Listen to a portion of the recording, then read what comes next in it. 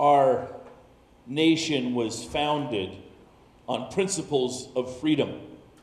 Religious freedom, freedom to speak, freedom to have opinions. And we are living in a day and an age when that freedom is being challenged in such a way that I would say even shut down. The First Amendment actually is an interesting clause, the very First Amendment that was put together when our Constitution was made, saying Congress shall make no law respecting an establishment of religion, or, and this is the part that always gets skipped in the modern dialogue, or prohibiting the free exercise thereof, or abridging the freedom of speech or of the press, or of the right of the people to peaceably to assemble, and to petition the government for a redress of grievances. That is our First Amendment. And it's interesting because at the time that they wrote it, the Founding Fathers were all of a Christian background. And they were coming out of a European Christian background. They were Lutherans and Congregationalists and Pietists and Calvinists. They had all of this Christian background. And some of them had drifted to a point where I would say they kind of believed in God, but not necessarily Christian. They were deists. They were not atheists. And all of them established the idea that they had come from European countries where there was a official state religion, meaning that you as an individual, whether you believed or not, would be taxed, and your money would go to build a church and finance pastors and finance the church. They said, we're not going to do that in the United States. Every religion is absolutely free, and it's on its own. And so the first clause, that Congress shall make no law respecting an establishment of religion, was actually in order to support the second part, or prohibiting the free exercise thereof.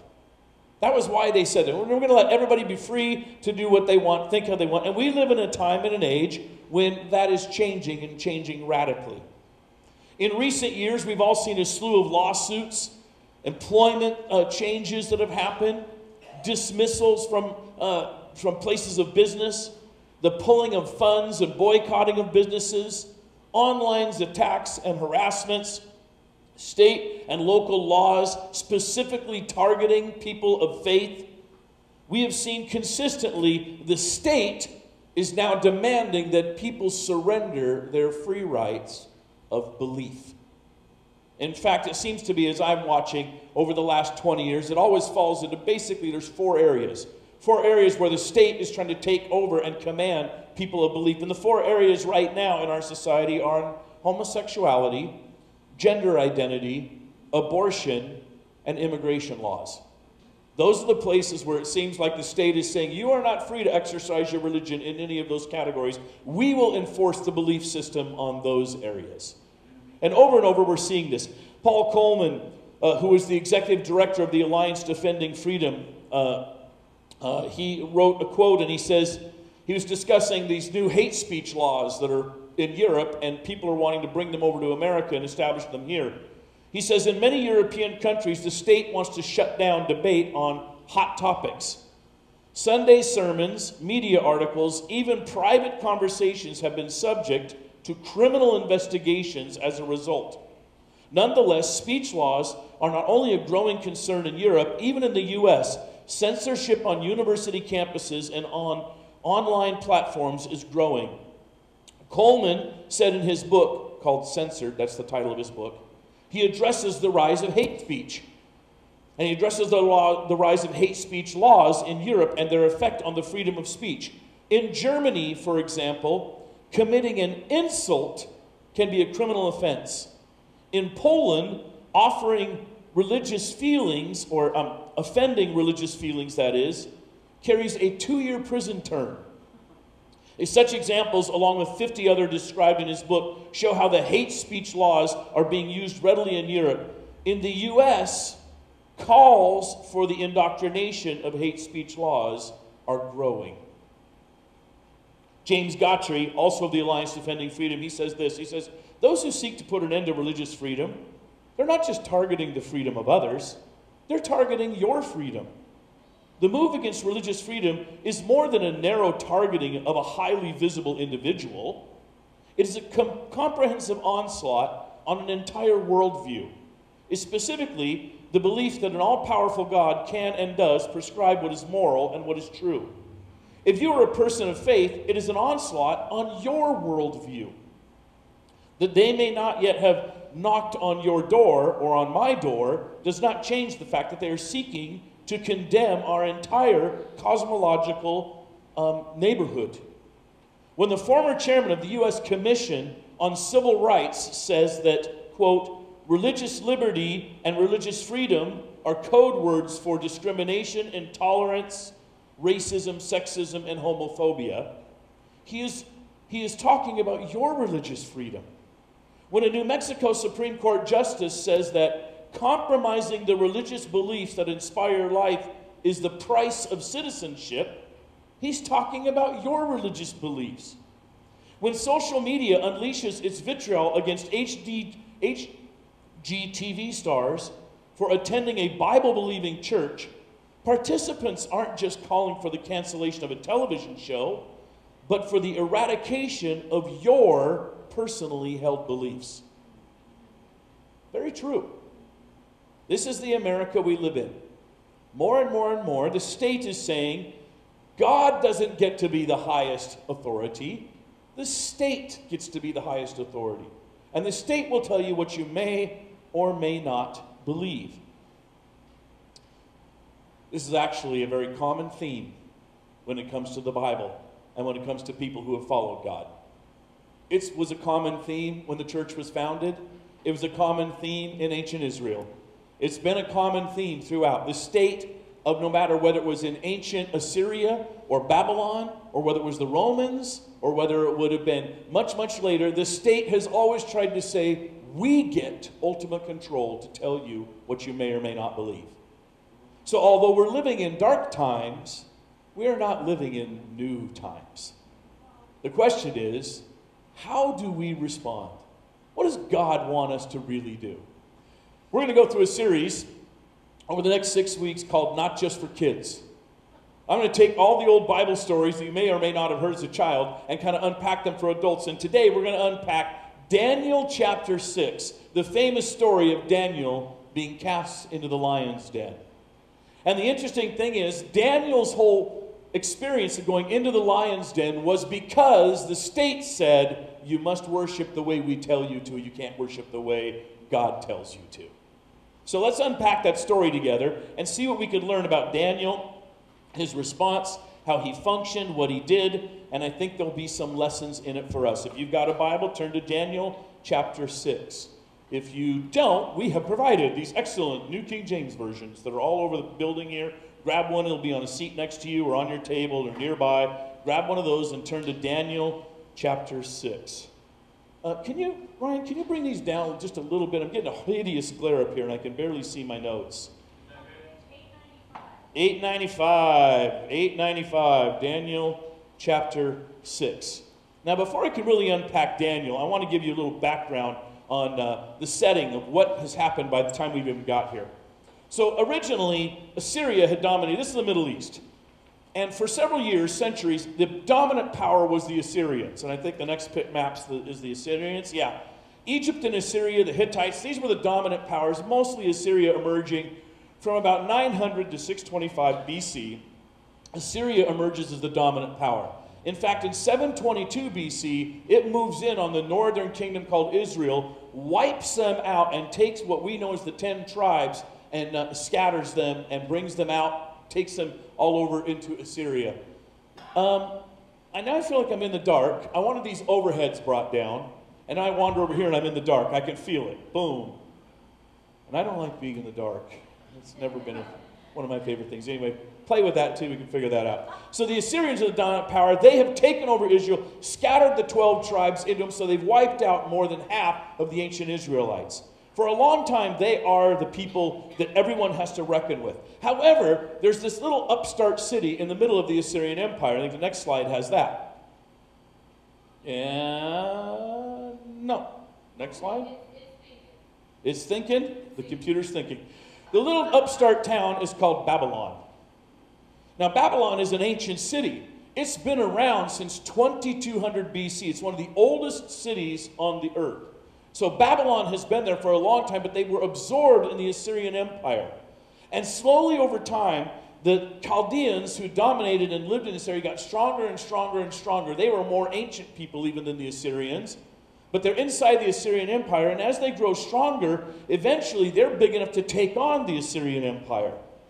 And what happens is one of their leaders rises, and we'll go with Nebuchadnezzar, and he becomes the new king of Babylon, and he decides he's going to wage war against the Assyrians and overthrow them. And in 605 BC, he does. In 605 BC, he conquers all of what is the Egyptians and the Assyrians get together, and they go to the Battle of Carchemish, and the Egyptians uniting with the Assyrians on one side, the Babylonians on the other side, go to war, and the Babylonians end up winning. They send the Egyptians back to Egypt broken. They'll be many, many years before they rise again as a power. Assyrians are completely destroyed, and the Babylonians emerge as the world's superpower. And in 605 BC, since they're taking over all of the Middle East, they wander down into Jerusalem, and they say, "You too, we're taking you too."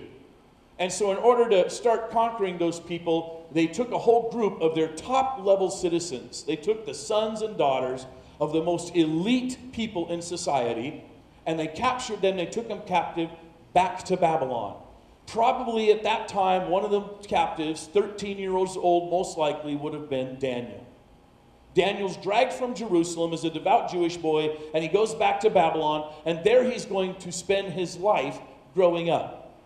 He becomes a very popular guy with Nebuchadnezzar, and Nebuchadnezzar's famous. These are artist renditions. He has the famous hanging gardens. He had this beautiful wife that had come from the mountains. He brought her down there. She missed the mountains because Babylon was flat, desert area. So he built this huge palace to be like a mountain. It had flowing waterfalls and gardens, one of the ancient wonders of the seven wonders of the ancient world. It flowed along the Euphrates River. So a beautiful place, and this is where Babylon thrived. From about 625 till 539 BC. What's the next slide? Let's see if we get caught up. Yeah, Babylon. Okay, so give me another one. Let's see what happens next, because I'm behind now, or one of us is behind. Ooh, cool graphic change. Oh, yeah. So Daniel, he's popular with Nebuchadnezzar, but, Nebuchadnezzar dies. His son Nabopolassar takes over the throne, goes off to war, and leaves the grandson Belshazzar in charge. Daniel gets forgotten. He's an old guy. Who cares about him? And so he's a forgotten man, and Belshazzar throws this huge feast.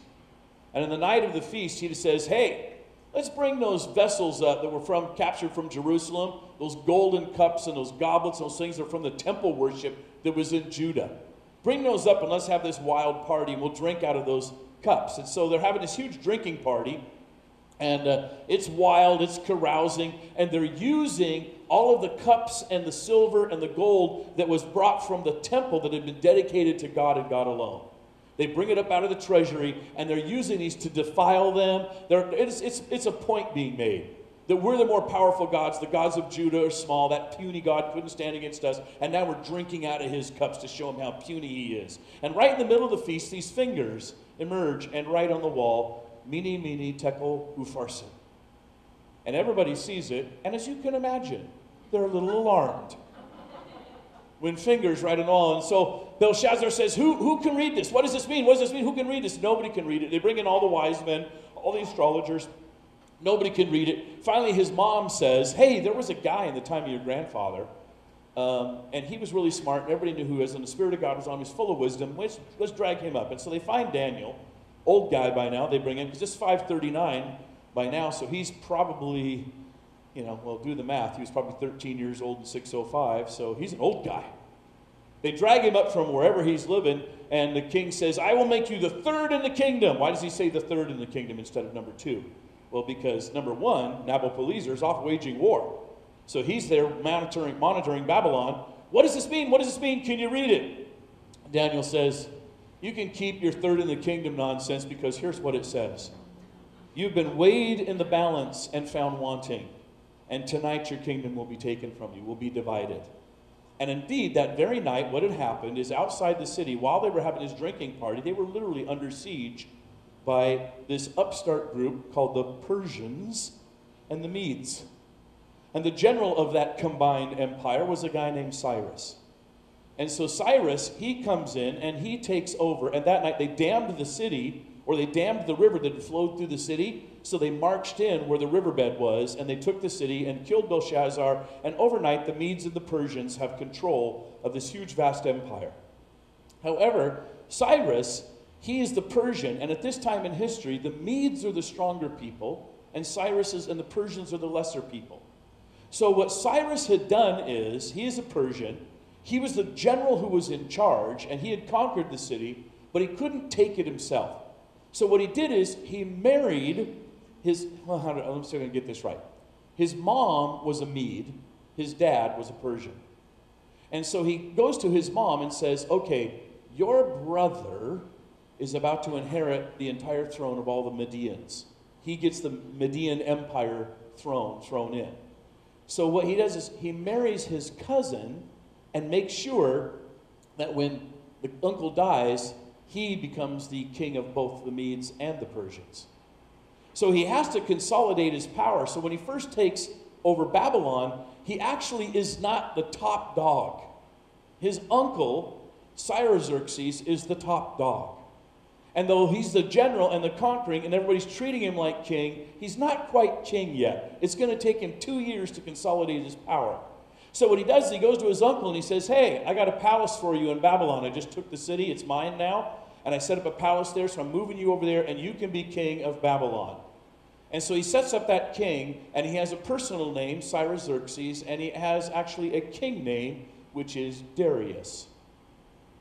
So Darius gets to meet Daniel. And they become pals, and this is where we begin in chapter 6. So the somewhat puppet king is sitting on the throne. Cyrus is off consolidating his power. He's going to come back 2 years later and take over the entire world, one of the largest empires the world will have. What by chance is my next slide? Because I don't even know. I got lost. We missed one, so I got a little lost in it. Annetta, what's the next slide I have out there? It's frozen. Oh, it's frozen. It doesn't even matter what the next slide is. All right. Well, we'll catch up with those slides. That's going on with something. All right. So let's begin with what happens. And actually, let's begin back up to verse 30 of the last chapter. It says, that very night Belshazzar, king of the Chaldeans, was slain, and Darius, or Darius, it can be pronounced either way, the Mede, note this, he received the kingdom. Interesting words. He didn't take the kingdom. Somehow he received it. Someone gave him the kingdom. So that's part of the hint that he's Xerxes. And he was about 62 years old at the time. So he's a 62-year-old guy being sat on a throne. It pleased Darius to set over the kingdom 120 satraps, to be over the whole kingdom, and over these 3 governors, of whom Daniel was one, that the satraps might give an account to them, so that the king would suffer no loss. Then this Daniel distinguished himself above the governors and satraps because of an excellent spirit and was in him. And the king gave thought to setting him over the whole realm. So the governors and the satraps sought to find some charge against Daniel concerning the kingdom. But they could find no charge or fault because he was faithful. Nor was there any error or fault found in him. And then these men said, we shall not find any charge against this Daniel unless we find it against him concerning the law of his God. Interesting thing about Daniel, he emerges, he's already a smart guy. He had already been top dog under Nebuchadnezzar 2 generations back. He had fallen out of favor for some reason, didn't care much. Belshazzar brings him out of the dungeons, throws the gold chain on his neck anyway. The whole thing falls apart. Belshazzar's killed. The Babylonians are destroyed. The Medes and the Persians enter. And here comes this new Median king, Darius. And he's like, I need some help here to help me monitor this thing. Who's this guy standing here in the golden chain necklace? He must be good. He must be somebody. He says, well, it's Daniel. Old guy, he hears his record, knows who he is. All right, you're in charge. He has you and you and you. 3 guys are put in charge of 120 others. So what they break down is these 40 are under you, these 40 are under you, these 40 are under you. We break the entire kingdom down in regions. And what the king's goal is he's saying, monitor your regions, raise the taxes, keep the peace, enforce the laws, keep things going, make this thing run smoothly. And Daniel's area of jurisdiction runs real smooth. Everybody's happy. The laws are enforced. The taxes are fair. not only the tax is fair, but the revenue increase brought in is the most. And so over time, the king, it doesn't take him long, it takes him probably a year, and he's looking at this going, you know, Daniel's region with his 40 guys runs so well, and I'm making so much money off them, and there's so much peace there, and I don't get court cases brought up to me, and there's no unrest, and there's no civil disturbances. I'm going to put Daniel in charge of the whole thing. I mean, that guy, and so what Daniel has is he has favor with God, he has favor with men because he's excelling. And it's interesting because then the leaders come and they say, we got to get rid of this Daniel guy. For your old VeggieTale people, you know how the song goes? Oh no, what we gonna do? The king likes Daniel more than me and you. Oh no, what we gonna do? We got to get him out of here. I probably should have played that video for you. And you could have watched the Dancing Onions sing that song. Right? Got to get rid of him. So what ends up happening is they decide we've got to get rid of this guy because he's excelling, he's doing great, and the problem with Daniel is he's not corruptible. That's partly why his region is running so well, is he won't tolerate corruption. So they decide, let's investigate him. This guy has been in government since the time he was a teenager. Let's investigate him, and we're going to dig up some dirt on him. Now, what are the odds that if they started investigating someone who's been in government policy since the time they were 20, that they could find dirt on him? About 100%, right? Let's be honest. If they did that to any politician in America, 100%, you're going to find dirt of all kinds on that person. So they began to investigate Daniel, and they can't find any dirt. It's like, well, let's find out what he's done. Let's find out, you know, if they would have had a Babylonian Me Too movement. No, he's clean there. He was a eunuch. That's probably why, right? He's clean on that. Let's find out if anybody's taken bribes. No, any place he's had a corruption, any place that he has done something that we could charge him with. And this guy is probably 80 years old at this point, and he's been in government. There must be a time and a place when he's done something so horrifically wrong, we can drag that in front of the king, we can get this guy scandalized and out of here. And they can't find a single negative thing. Because godly people live for God's laws, no matter who's looking. Amen. See, this is the thing God's establishing. We were talking about a time when the state's changing things. Godly people, they're going to look for God's answer to their problems. Godly people live their lives on what does God want me to do, no matter who's looking. Godly people establish their rules, their authority, their laws, and their behavior based on who is God. And Daniel had lived his whole life honoring God, and so there was no dirt on him at all. And so his enemies look at him and say, you know, there's no graft, no incompetence, no major mistakes, no double talk, no lies, no corruption, no bribes, no Me Too movement. What are we going to do here? The only thing that Daniel sticks to, which is not like any of the rest of us, is his religion. His faith in God is not ours. So if we're going to knock Daniel out, we're going to have to find a way to do it based on his God. Let's get rid of his God, and we can get rid of Daniel. And that's what they decide to do. The state always wants to put God aside. It always has in history. We're talking about a time, 2,500 years ago. And the state was doing it then. Let's read on what happens next. Verse 6. So these governors and satraps thronged before the king and said this to him: King Darius, live forever. All the governors of the kingdom, the administrators and satraps, the counselors, the advisors, have consulted together to establish a royal statute, to make a firm decree, that whoever petitions any god or man for 30 days, except you, O king, shall be cast into the den of lions. Now, O king, establish this decree and sign the writing so that it cannot be changed according to the law of the Medes and the Persians, which does not alter. Therefore, King Darius signed the written decree. So they come to the king and they say, hey, I'm sure this is the scene. This has been the Babylonian Empire. We've just taken it over. And you're the Mede king. You're from the Median Empire. We're a different group of people. You know, this is a vast empire. In order to consolidate everybody, in order to tap their patriotism, what we need to do is get everybody on board to worship just one God. And that one God is going to be the state. You, O king. He is the state. So for 30 days, we've all got together and counseled this and talked about it. And so for the next 30 days, what we want to do is have everybody in the entire empire put aside their own God and worship you, king, the state. And that will unify all of us together into one big collective, and that way we can keep things calm and we can actually have a smoother takeover. And by the way, king, all of your advisors and all of your councils and all of your head leaders have agreed to this. So if you sign this law, and as you know, according to the Medes and the Persians, once it's signed, nobody can undo it. That's the law here. So we think you should sign this. Now the king is not paying close attention. For one, the counselors who are coming to him aren't everybody. Who's missing in the group? His number one guy is missing. Daniel's not standing there. I'm sure other counselors, leaders, satraps, advisors, and others were not standing there. It's an elite group of people who are standing there, convincing the king this would be a smart move for us to unify the state. And of course, you, O king, would be the only person. And it's just for 30 days. It's just for 30 days. They can only pray to you, only petition you. They got to put their other gods aside.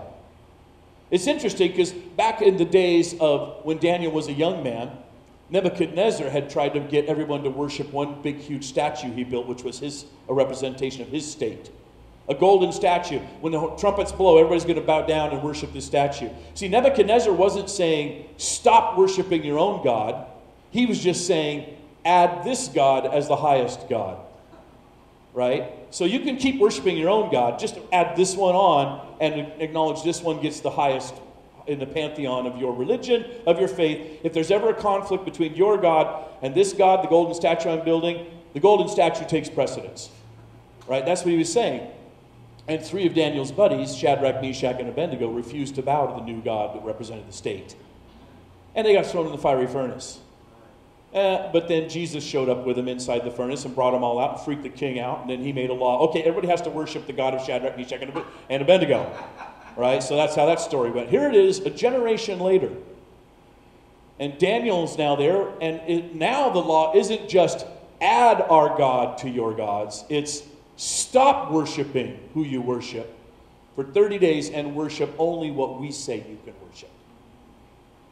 Right? You have to not just add our belief. You have to eliminate yours. But it's 30 days and we're going to do this. And what the king's thinking, 30 days, yeah, it'd probably be a good idea to unite the whole kingdom. That would, we're new. We're the Medes on the throne. Nobody knows us yet. We're not firmly established. It'd be a good way to unite this people group we've just conquered. Let's bring them in. And it's the Medes and the Persians, and everybody knows the real power on the throne right now is Cyrus. He'll be known in history as Cyrus the Great. But he's not in town right now. He's back in the depths of Persia, solidifying his power. So the guy in town is Darius, and he knows once I write this, I can't undo it because I got to answer to Cyrus the Great, my son-in-law, who's also my nephew. Things were a little freaky in those days. Let's read on. Now, when Daniel knew that the writing was signed, he went home and crafted a blog and sent it out as a scathing rebuke to everybody he disagreed with. No, that's not what the text says, does it? When Daniel knew that the writing was signed, he went home and tweeted against everybody who he disagreed with. No, it doesn't say that either, does it? No.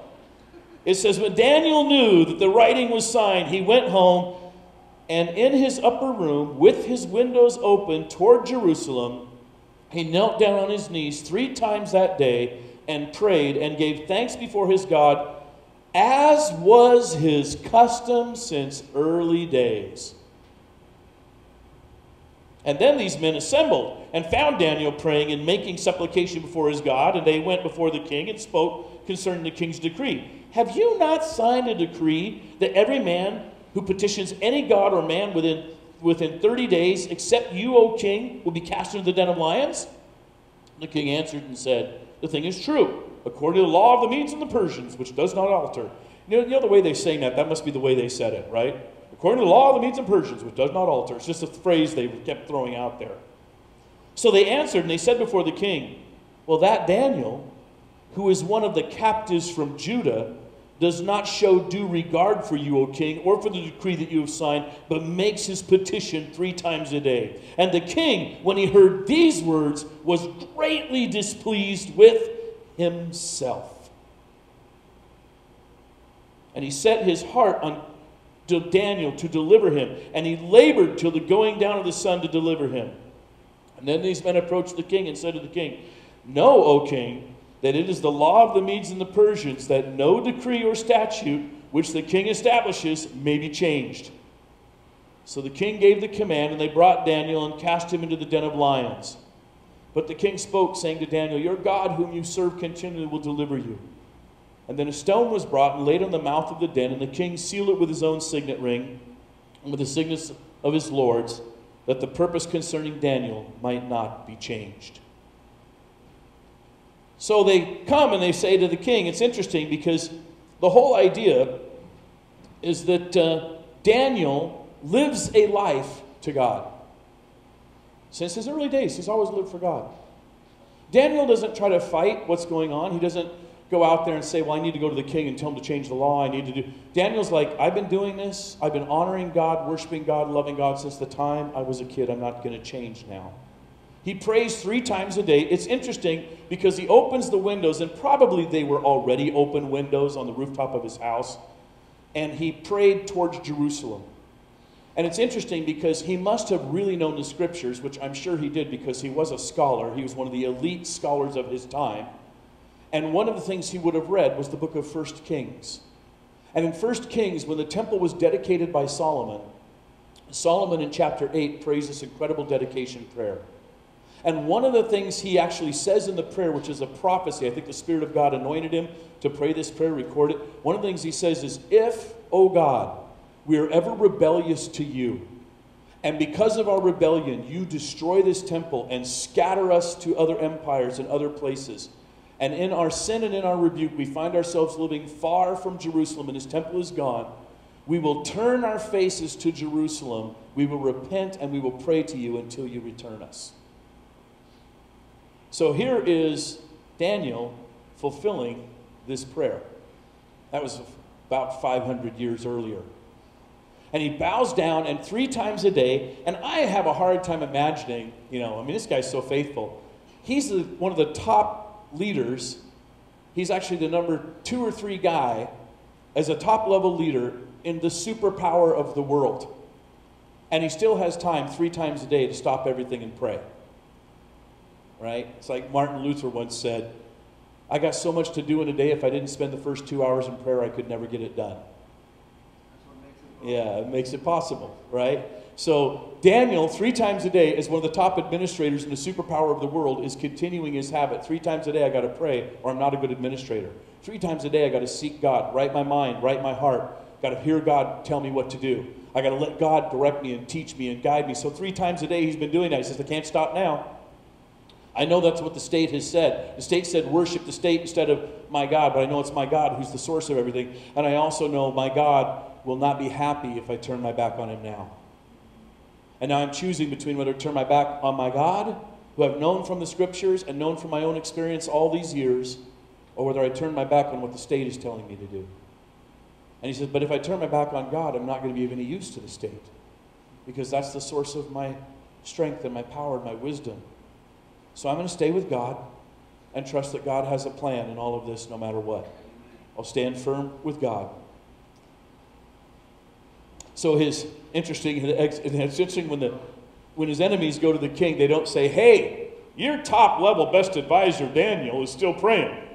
They don't say that. They say, hey, that guy who's one of the exiles from Judah, that guy who's a foreigner, that guy who doesn't belong here, that guy who has no business being in our country, let alone being in a top level of leadership. That guy who's not a Mede or a Persian or a Babylonian. What kind of ethnic heritage is that? That guy who doesn't belong here, he's defying you, O king. That's what they're saying. At first they got to demonize him, right? That's how they demonize him. And they say, he's coming there, and he's still praying. And I love that thing. Then Darius realized, it's like, bing, the lights went on with Darius.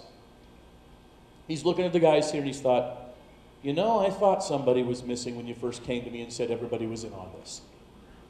If you have ever worked in church for any long period of time, there's this kind of famous saying where people always send you an email. We don't get it hardly ever here anymore, you know, down the old facility I did.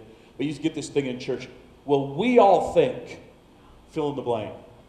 We've been talking and we've decided, and you always get these emails or these comments people make about, we all have discussed this. And then you always ask, who's we?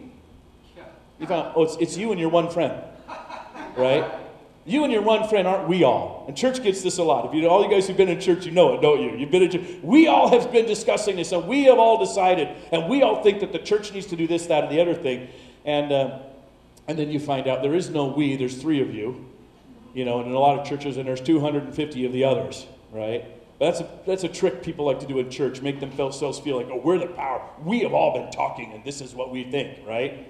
And so that's why it's kind of nice. We're a congregational polity church, and we got big decisions. It's like, well, we're going to gather the we together, and we're going to hear from we all together in a room, right? And then we'll find out what we think. And so, but see, Darius hadn't done that. He had listened to those small voices. And he realized, I love that. And then he was mad at himself. Why would he be mad at himself? He's mad at himself because he realized, I got duped. I'm looking now at, hey, wait a minute. Who are these guys standing here? Oh, man, these are my worst administrators. I've been wanting to fire that guy. That guy, I'm going to chop his head off next week. He doesn't even know it. That guy right there, right? He's looking at that guy's corrupt. I'm trying to find the charges against him. That guy, the region he's running, is constantly in unrest. This guy get nothing but letters of complaint from his region. He's looking at him going, you're my troublemakers. Why was I listening to you? And he realizes my number one best guy, oh, this was all about that. You told me it was about the state. You told me about solidifying power. You told me it was about patriotism. You told me it was about us being united together. Now I realize, no, it wasn't. It was about you getting rid of Daniel. And he's mad at himself that he fell for it. And the text says he spends the rest of that day gathering, basically he's gathering his lawyers and his leaders saying, all right, let's find a loophole. I made this decree. It was stupid. I now see why I did it. They conned me into doing it. I wasn't paying attention. It's making me feel like an idiot ruler right now. If the ruler can get conned by these idiots, he's a bad ruler, and I'm a bad ruler. He's mad, so he's looking for a loophole in the law. And they go and they look and they look and they look, but oh, these guys who had brought the decree in the first place, they already knew he would do that. So they made sure there's no loophole in this law. And at the end of the evening, he doesn't have a chance, and they come back to him and say, okay, king, the day is done. Daniel's been accused. He's been found guilty. Now you have to fulfill the law that you wrote. And now you can feel the antagonism. And so he takes Daniel down to the lion's den. He's like, Daniel, I'm sorry, I got to do this. I don't want to. I apologize. I'm going to do one thing. If your God is for real, the God that you were willing to worship over the state, the God that you were willing to stay in league with, even though you knew it would mean this. The God that you were willing to obey in spite of what I said, in spite of what the law said, in spite of what the state said, the God that you were not letting go of, that you're going to honor, may that God protect you right now because I can't. They throw Daniel in the lion's den, they roll the stone over it, and they put wax, they drip the stone with wax, and they put their rings in it, sealing it so they can make sure this doesn't get broken into. If the stone gets rolled away, the wax seal will break, and nobody has the emblem on their ring except the king has his own. No one can make that one, so they know it's the rings, and he gets some of his lords and nobles to do it, so they make sure nobody can break in because that's the way it's got to happen. And Daniel spends the night in the lion's den. And the story picks up. Now the king went to his palace and spent the night fasting, and no musicians were brought before him. Also his sleep went from him. And then the king arose very early in the morning and went in haste to the den of lions. And when he came to the den, he cried out with a lamenting voice to Daniel. And the king spoke, saying to Daniel, Daniel, servant of the living God, has your God, whom you serve continually, been able to deliver you from the lions? And Daniel said to the king, O king, live forever. My God sent his angels and shut the lion's mouth so that they have not hurt me, because I was found innocent before him. And also, O king, I have done no wrong before you. Now the king was exceedingly glad for him, and commanded that they should take Daniel up out of the den. So Daniel was taken up out of the den, and no injury whatever was found on him, because he believed in his God. Now, to just make proof that it is a miracle that happened is the next verse. And the king gave the command, and they brought those men who had accused Daniel, and they cast them into the den of lions. Them, their children, and their wives, and the lions overpowered them and broke all their bones in pieces before they ever came to the bottom of the den. So the question, the lions had been fed. They weren't hungry. No miracles going on here. The lions were just peaceful that night. They were relaxed. No, Daniel got in there at the right time. Just to verify that the lions were ravenously hungry, king says, okay, I'm just going to prove this is a miracle. You throw them in. And because of their laws, that meant you had to throw their whole family in. Because if you killed one member of the family, the other members of the family, even if they were little children, were duty-bound to grow up to either kill you or assassinate you or destroy you. Right? It's a blood feud laws. And so it's like, I can't just kill one person. We have to kill the whole family, because the blood feud laws mean they will always be coming back to try to undo me. So that's why they throw the whole families into blood feud law civil society. And before they even hit the bottom, the lions are on them. So the guy's standing there like, well, I guess they were hungry after all. It was a miracle that Daniel's God must have preserved him. It wasn't just coincidence. And the king Darius wrote this: to all peoples, nations, and languages that dwell in all the earth, peace be multiplied to you. I make a decree that in every dominion of my kingdom, men must tremble and fear before the God of Daniel, for he is the living God, and steadfast forever. His kingdom is the one which shall not be destroyed, and his dominion shall endure to the end. He delivers and rescues, and he works signs and wonders in heaven and on earth, who has delivered Daniel from the power of the lions. So this Daniel prospered in the reign of Darius and in the reign of Cyrus the Persian. Very interesting, because we were losing it in the slides, but back up a couple of slides, and hopefully it's there now. Are you frozen, Annetta, or you back up? I'll tell you when I see it. Yeah, right there. That's ancient Babylon. That's the archaeological dig site of ancient Babylon. At the time, just a generation before Daniel was emerging, there was a prophet named Isaiah. He's about 50, 60 years before Daniel. And at the time, the Assyrians are the superpower. Babylon's not a superpower yet. And he prophesies about the city of Babylon. And in chapter 13, he gives a whole prophecy about Babylon. And what he says is, behold, I will stir up the Medes against them, who will not regard silver. And as for gold, they will not delight in it. Also their bows will dash the young men to pieces, and they will have no pity on the fruit of the womb. Their eye will not spare children. And Babylon, the glory of kingdoms, the beauty of the Chaldeans' pride, will be as when God overthrew Sodom and Gomorrah. It will never be inhabited, nor will it be settled from generation to generation. Nor will the Arabian pitch tents there, nor will the shepherds make their sheepfolds there, but wild beasts of the desert will lie there, and their houses will be full of owls. Ostriches will dwell there, and wild goats will caper there. The hyenas will howl in their citadels, and jackals in their pleasant palaces. Her time is near to come, and her days will not be prolonged. At the time Isaiah said that, it'd be like prophesying, there'll be a day when New York City's nothing but rabbits and coyotes and deer running around it. People would say, you're an idiot, right, if you said that. Babylon was a powerful city. Isaiah prophesied that. That's Babylon. God knows what he's doing, because even Darius realized, there's only one kingdom that will never end. It's God's kingdom. There's only one kingdom that is steadfast, and it belongs to the living God, right? The kingdom which is the one that shall not be destroyed is the living God's kingdom. All other nations, powers, states will come to an end. And, you know, I'm a student of history, so I can look at that and say, one day that will be Washington, D.C. It will look like that. The state will fall, the state will crumble, the empire will diminish, another will rise, but God's kingdom will endure. God's kingdom will march on. God's kingdom will still matter. And so when we live our lives here, our question to us is, whose kingdom are you investing in? The state's or God's? Whose ruling power do you bend the knee to? Washington, D.C. or Jesus Christ? All of us are struggling with that. And believe you me, there's times it would be a lot easier just to compromise to the state. But what God is saying is, research things, find out what I have said. When it comes to issues of abortion or gender identity or immigration, what has God said? Not what is the culture saying, what is society saying? What has God said?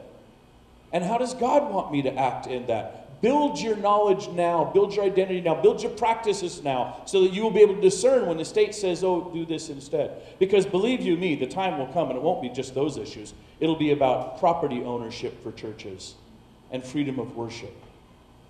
That's what's coming. And so build now what it is you know you need to establish. So when the day comes, you'll be able to discern, no, I'm going to live for the kingdom that will not be destroyed. It was Pastor Martin Niemöller who many years later reflected on the Nazi years. He was a pastor in Germany as the Nazis were rising. And he said this very famous quote. He says, they came first for the communists, and I did not speak up because I was not a communist. And then they came for the trade unionists, and I did not speak up because I was not a trade unionist. And then they came for the Jews, and I did not speak up because I was not a Jew. And then they came for the Catholics, and I did not speak up because I was a Protestant. And then they came for me, and there was no one left to speak up for me.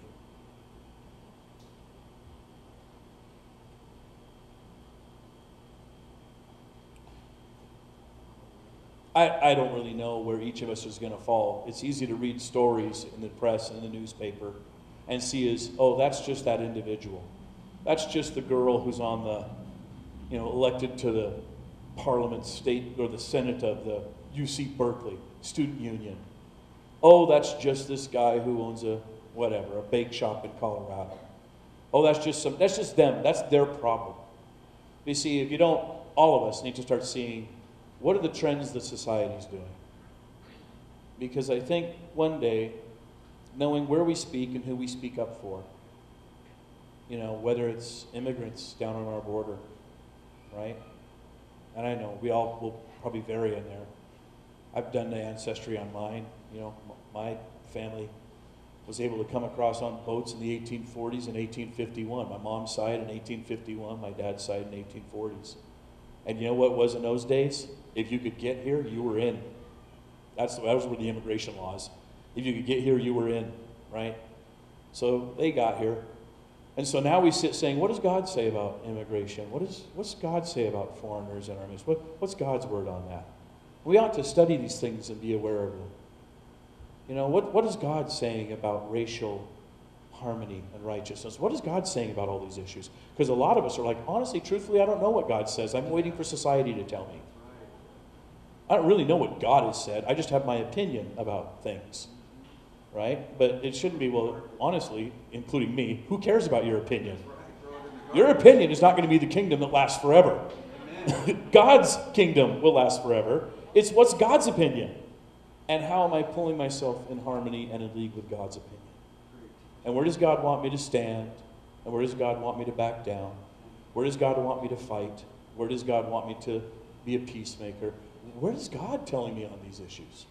That's what all of us are wrestling with. Because the one for sure thing throughout history, over and over and over again, is the state will always demand allegiance to the state instead of to God. Even when it was a Christian state, they would want allegiance to the state over God. That's never going to change, never has changed. The question each of us is wrestling with is, when the time comes and I have to be in my lion's den, I mean, you watch that video of that young girl. She was surprised. But that was her lion's den. And she stood in it. Bravely, strong. You know, it hurt her, but she did it. And so the day is coming for each of us in the room when you will have a lion's den experience of your own. Maybe not on a massive scale, but it'll come.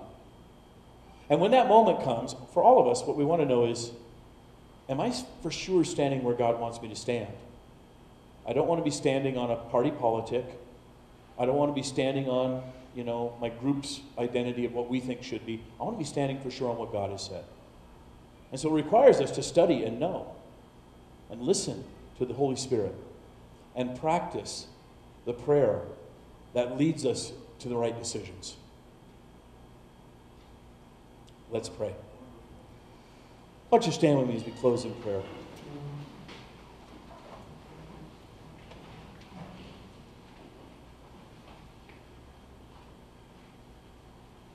Jesus, we know that in America at this time, it's difficult to be people of faith, to people who are standing by your word.